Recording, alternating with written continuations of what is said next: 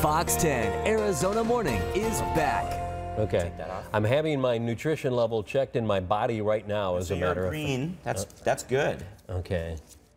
Pretty cool. We're going to show you exactly what Rick is doing and what exactly it means in a second. We've got to do the setup.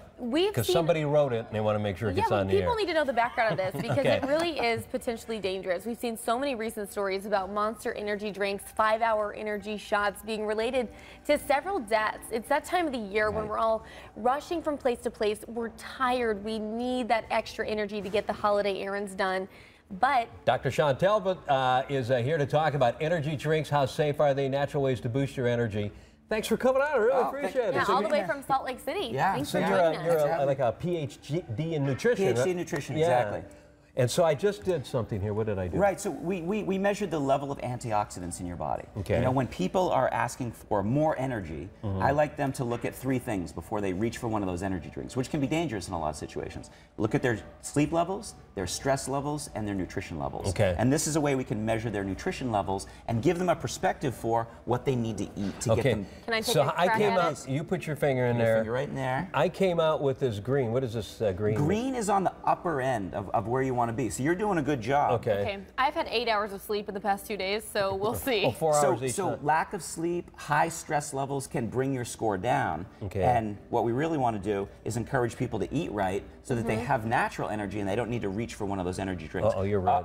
You're in bad shape, You're lady. not the worst I've seen, but and this orange is going to clash with that beautiful red dress.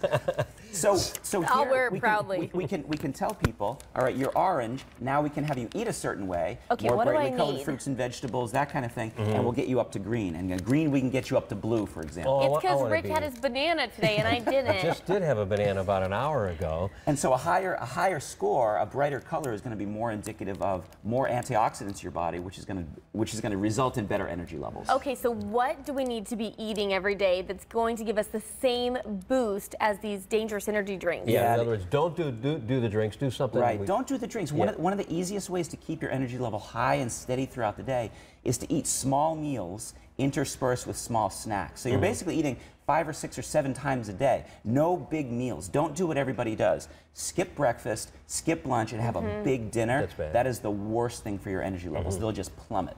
Okay.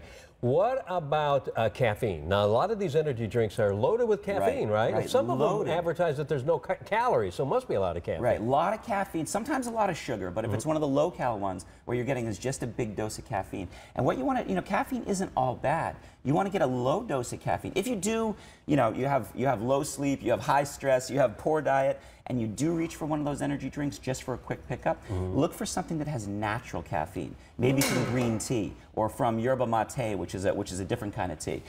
Look for natural sugars. You can look for slow sugars, which will hit your body in a very different way for sustained mental energy instead of a hit, like a sledgehammer of energy like those shots. And then you have like a sharp down. Right, exactly, afterward. Yeah. exactly. Caffeine stays in your body for about 1 hour, so you get a sharp up and then a sharp down, and sometimes that sharp down is really sharp. Okay. Anything else? So how many cups of coffee is too much? I like people to shut it off after about 2 cups. That's me. 2 cups. That's what I do. 2 cups because then you get the benefits, but you don't get the detrimental effects. So how do we take advantage of your services? You can go to the website for this device, which is called the Monavie View.